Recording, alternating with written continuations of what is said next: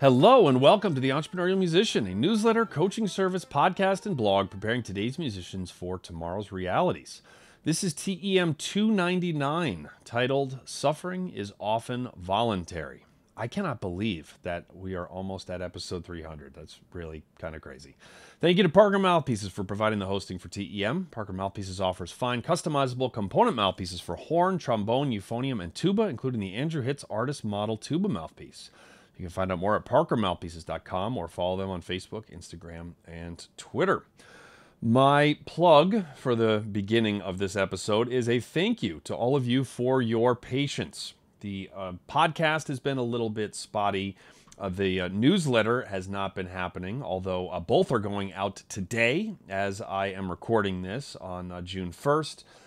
May was a disastrous month for the record books on a number of fronts, and I'm very happy that it is behind me. So anyway, I don't know anybody, no rational person would get mad that a promised newsletter or podcast was not being delivered when there's a whole lot of real life getting thrown at the person who is responsible for making and distributing that content. But regardless, I genuinely do appreciate your patience, and hopefully things are back on track now, I say, right as we begin the summer. TEM299. We used to have a phrase in Boston Brass, what could possibly go wrong, as I make that promise as summer is about to start. TEM299. Suffering is often voluntary. Here's a quote from Seneca, which is what inspired this rant today. We suffer more in imagination than in reality. I don't remember the first place that I heard this. I want to say that it came from Seth Godin, but I think he got it from somewhere else. Anyway, it's such a powerful anecdote that I am passing it along to you.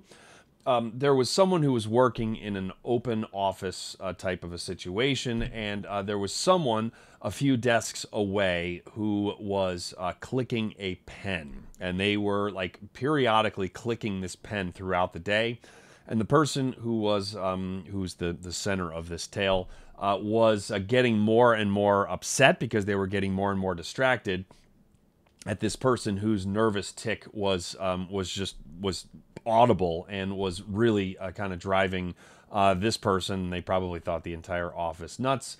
Well, fast forward, and this person walked by the desk, in question when they were going to the bathroom or the water cooler or whatever, and they realized that the person did not have a pen in their hands and that it was actually a radiator that had been making the pen clicking sound, and so it was not a person.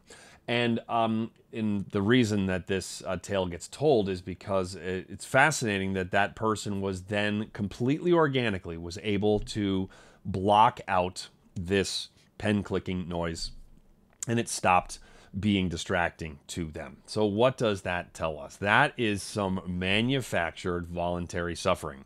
Because what the person was upset by, what they were upset by was that their productivity and their concentration was being destroyed by someone. However, when it was an inanimate object, a radiator is not choosing to do anything, right? When it was just a clicking, radiator, there was no, this person should have been, should know, there are norms around here, I would never, etc. And then that's where the suffering came from, was like clear and reasonable in their mind expectations of a fellow coworker that were not even close to being met.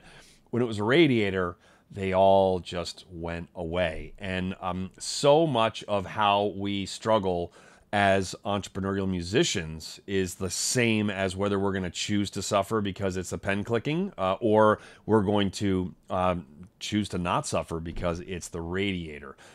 It's all about how we frame our failures in business. If you have no failures, then first of all, good for you, I guess, but it also is a guarantee that you're not doing meaningful work in terms of as a portfolio career and an entrepreneurial musician. Because if your business doesn't have a hard part, you don't have a business.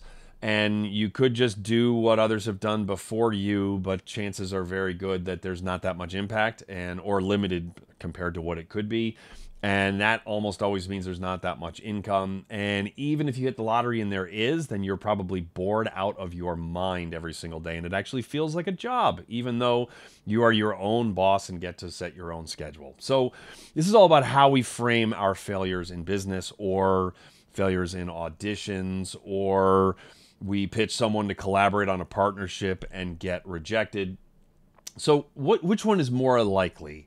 That the person who you pitched is not interested in the specific thing that you pitched at this specific time, or that they have a really low opinion of you, or that they have no respect for you whatsoever, and they wouldn't be caught dead attaching their name to yours on a public-facing project.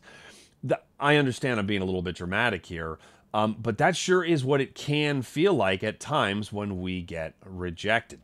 When we frame failure as something that happens to us, rather than it's simply being the natural and completely unavoidable byproduct of doing important work, we suffer. It's like me getting mad every time there's traffic in DC at 5 o'clock on a weekday. In fact, after I record this, I am heading about 10 miles towards DC to go have tacos with my good friend Andy Bove, who's a brilliant recording engineer and tuba player in New York City. He and I have known each other for a very long, over 30 years now. When we're done with those tacos, it's going to be about 3:30 in the afternoon. I'm going to be driving west back home, and traffic is going to suck. So there's going to be traffic. So I get to decide how or if I am going to react to the traffic. I can just plan on an additional 15 minutes to get home, or I can be mad that there's a large number of people, as there are every single Thursday, who are all driving in the same direction that I am. There will be traffic, and failure will happen if you're doing important work. Again, unless you're like just doing work that's so trivial that even success won't really move the needle one bit, you're going to fail.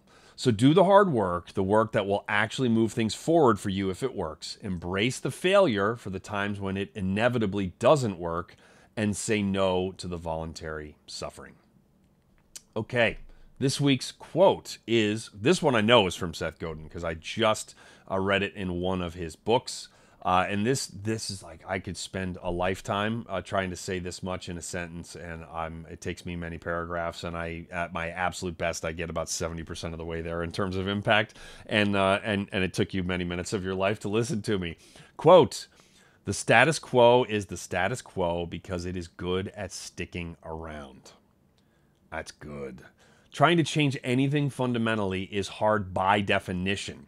Trying to change academia from the inside is hard. I have tried. I even got traction until I hit a brick wall, which was very predictable in hindsight.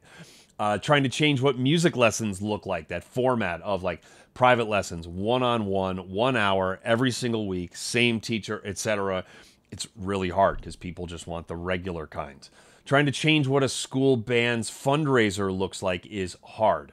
No, we have done a car wash every single year, and so we're doing a car wash yet again next year, even though there's like 8 other car washes we compete with, and it doesn't make that much money.